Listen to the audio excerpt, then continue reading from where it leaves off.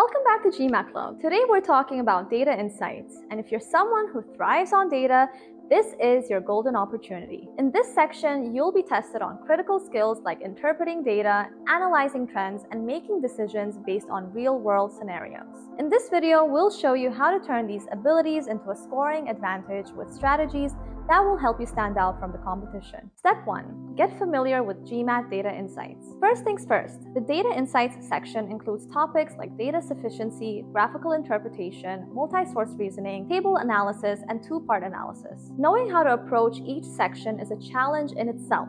This section consists of 20 questions which you need to complete in 45 minutes. That's about 2.15 minutes per question, so you cannot miss but have great time management. Step 2. Take a diagnostic test. This will be the true reflection of your preparation. This will help in setting a baseline score which will decide how you have to move forward with your preparation. Head over to GMAT Club and take one of their free practice tests, or you can also use the free tests provided by MBA.com. When you take this test, try to simulate real test conditions. Find a quiet space and resist the urge to Google anything. I know many people do this while taking exams at home. This will give you the most accurate picture of where you stand. Step 3. Strategize on GMAT Focus. Every section contributes equally to the complete score. For example, for every 1 point you earn on Data Insights, it will increase your GMAT score by 7 points. You can use the GMAT score calculator on the GMAT Club's website to estimate how much you need to improve in each section to reach your target score. Many people find Data Insights a bit hard and challenging, so I suggest that instead of getting stuck on a topic,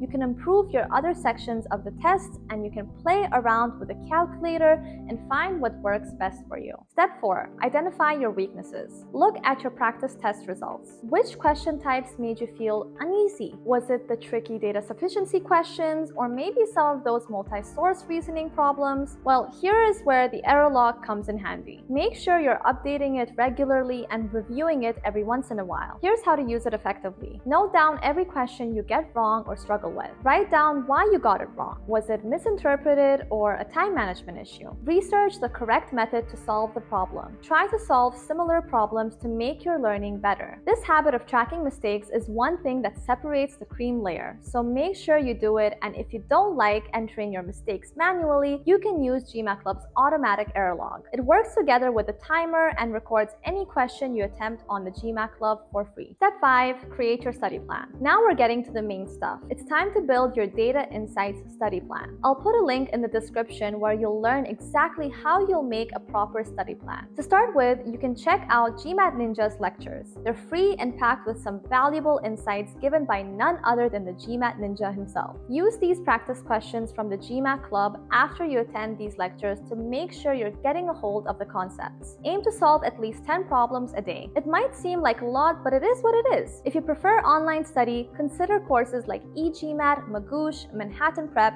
Target Test Prep, or Experts Global. They come with everything that you need, including practice tests and quizzes. Plus, most offer free trials, so you can try them before committing. Aim for 1 to 2 hours of consistent study every day. Note that I'll leave every link in the description down below so you don't have to worry. Step 6. Immerse yourself in the GMAT Club community. Join the GMAT Club forums where you'll find tons of questions, error log timers, quizzes, practice tests, flashcards, and thousands of free resources. Here you can engage with other students, discuss certain topics, and learn about what their journey is like, how they're preparing for a certain section, what their challenges are, and etc. There's always something you can learn. Step 7. Practice, analyze, repeat. Now that you've got your plan, it's time to execute. Do daily practice. Create a practice test of 3 easy, 4 medium, and 3 hard questions. You can use the GMAT Club's forum quiz where you can practice sectional tests to evaluate your performance in the end. Analyze your mistakes in depth. Use the error log tool to track your progress, and most importantly, be accountable and work very hard towards your dreams. Make sure to use the MBA.com 2 free tests, which you can reset up to 2 times, so you get 6 practice tests in total. If you need more practice tests, you can always purchase additional tests. As you approach your test date, here's a quick checklist. Take at least 2 to 3 full-length practice tests under real exam conditions. Review all questions and not just the ones you got wrong. Make sure you answer every question. If you have time left, use it to review some hard questions again,